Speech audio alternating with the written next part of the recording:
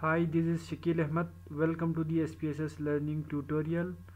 In today's tutorial, we learn how to perform a principal component analysis in SPSS. As many of you who have statistic background know that principal component analysis is basically used to reduce the dimension of data. When we have a lot of variable in our analysis, then we need to try to reduce the number of questions in our questionnaire or the number of variables in our data. For example, you have many variables, for example 7 to 8 variables represented as 7 to 8 questions or statement in a questionnaire, and you want to uh, decrease the number of questions and number of variables using some statistical technique, and you want to create a new measurement scale, that is a new questionnaire, but are unsure whether all the variables you have included measure the construct you are interested in. You test whether the construct you are measuring load onto all.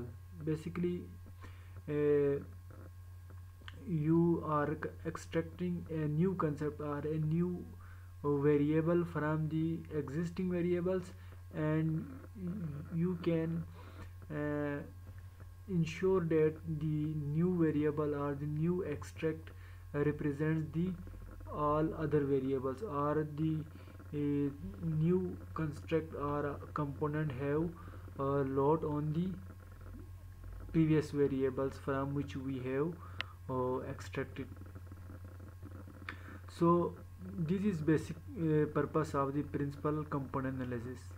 Means we have a lot of variables and we are extracting few components from those variables, and the maximum variation in the variables are explained by the few factors or components.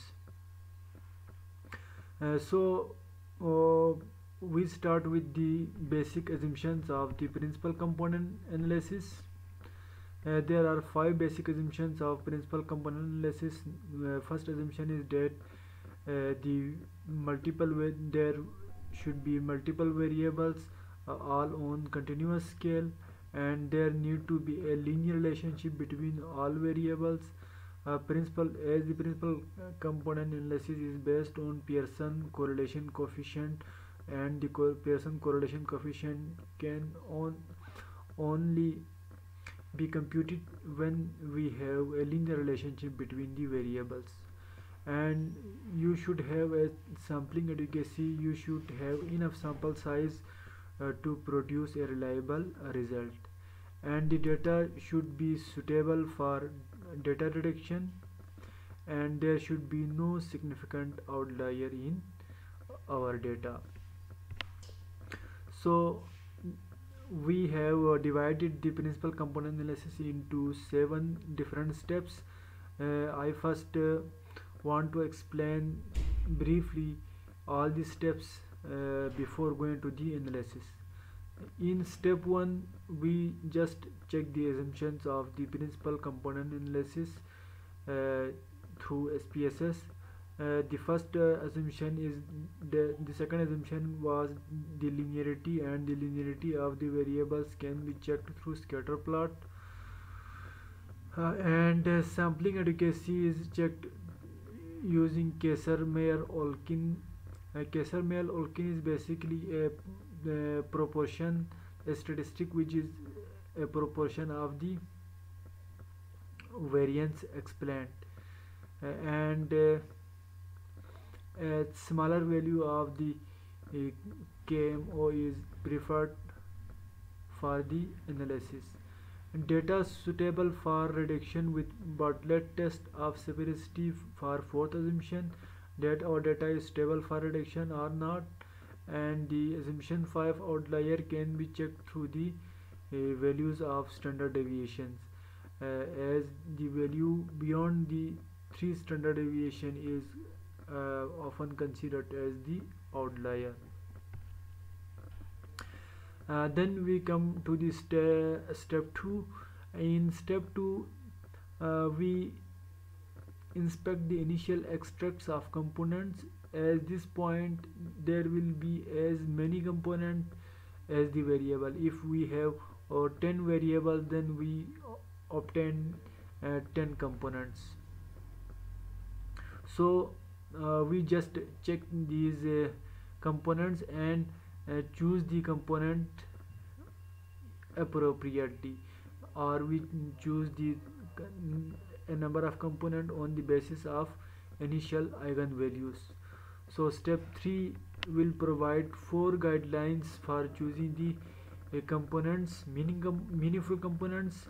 On the we can choose the components on the basis of eigenvalues. Eigenvalue 1 criteria.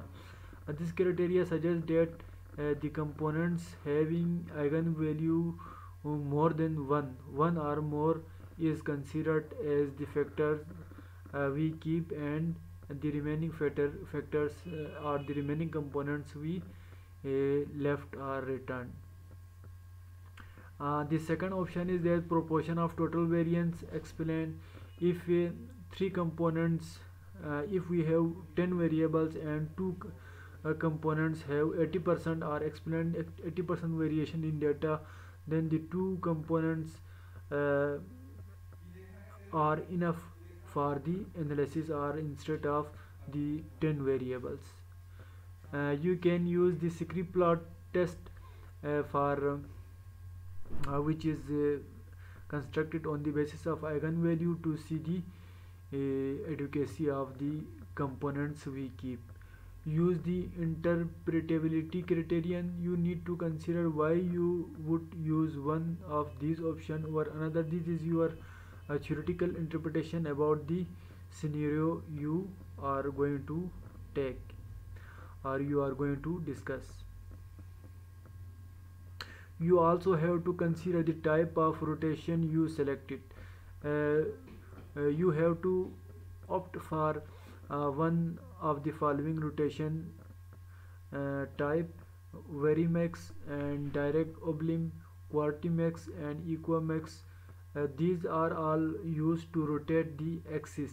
If we have first 2 axes, for example x and y, then after rotation we have z and w and z, or z1 and z2, 2 new axes, and that are based on components. So there are many methods of choosing the rotation axis.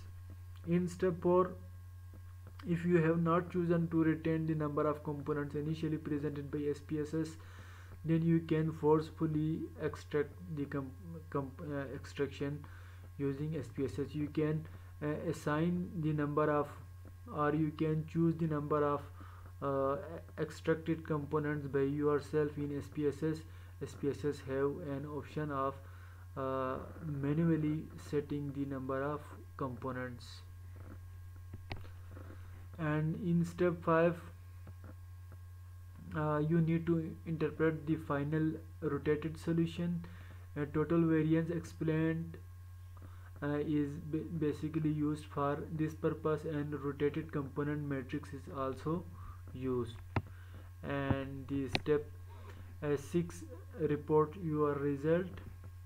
In your result you need to report all the decisions you made during your analysis and the criterion of extracting the components, and which type of rotation you used in your analysis. That all are should be mentioned in your analysis. Finally, in step 7, you have complete your analysis, and you will often want to assign a score to each component for each participant. So we start with this data. Here we have question 1, question 2, question 3, question 4, question 5, question 6, question 7 and question 8. There are 8 questions in this questionnaire, and we are going to find factors. I have already computed the factors here. First I delete these ones, then we can start the analysis from the option of dimension reduction and then go to the option of factor. I have already filled all the variables in the variable box, and we will go to the option of descriptive. In descriptive you tick on initial solution and correlation matrix of the coefficient, and if you want to reproduce your result, then you tick on reproduce, and anti-image if you want to see the anti-image, or we can check KMO and bloodlet test of severity for our sample size adequacy, and then continue and come to the extraction. We want to extract correlation matrix and unrotated factor solution and Sikri plot, and we are extracting the components based on eigenvalue greater than 1, and click on continue, and then rotation. We are using quart maximum criteria for rotating the axis, and you can also display the rotated solution and loading plot, and then continue. If you want to display the factor score coefficient matrix, then you click on the display factor score coefficient matrix. If you want your factors as variable, then you can click on this option and then continue, and finally on option you can sort your display format by size, then you can click on this option and then click on OK.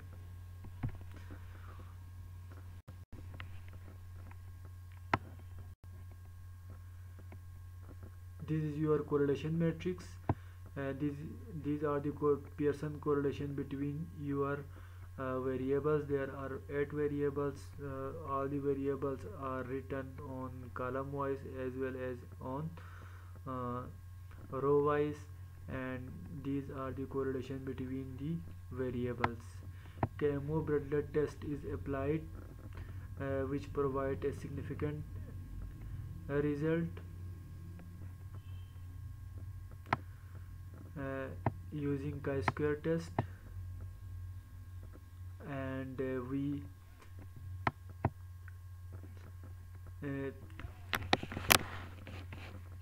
conclude that the KMO bloodlet test provide that the sample size is adequate for the analysis, and the principal components are these are communities which are extracted from our initial results. We had 8 variables and we found 8 communities or components with different loads, and these are the initial eigenvalues, these are the total variances, and these are the percentage of variances, and these are the cumulative percentages. The 100% variance is explained on 8th component.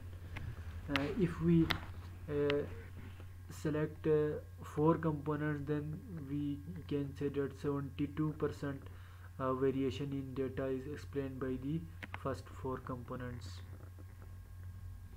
And extraction sum of squared loading, we have extracted 2 components, component 1 and component 2, and the 51% variation in the data is explained by these 2 factors, and these are rotation, sum of squared, loading. And the Sikri plot also suggests that the 2 components, component 1 and component 2, are greater than 1, and these two uh, components can be extracted from our data. These are the two extracted components, component 1 and component 2, and these are the loading on the component 1 and component 2 from for each variable. For there are 8 variables, and these values are the loading of factor 1 and factor 2. For example, question 1 have 72% load on component 1 but only 11% on component 2. These are reproduced result based on your two factors,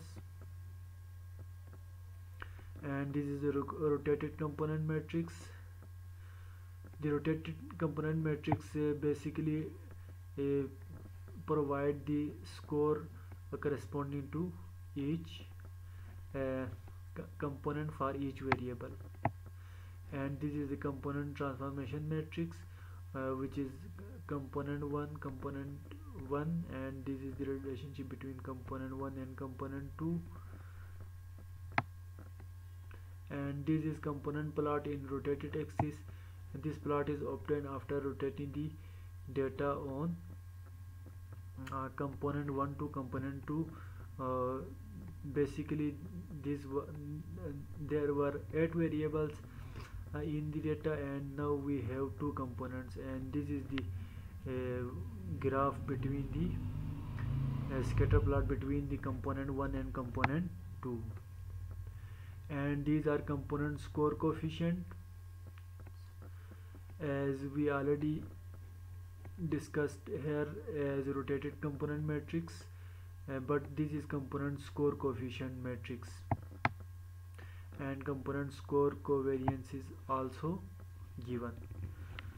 So you need to report all these tables carefully by using the steps we discussed earlier, but keep in mind that you need to clarify the assumptions first, and then write your criterion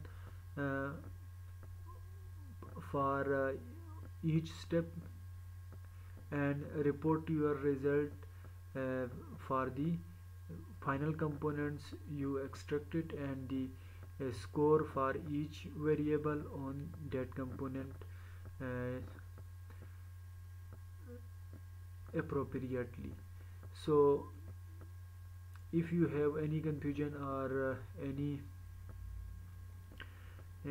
query regarding this tutorial, you can write in comment section.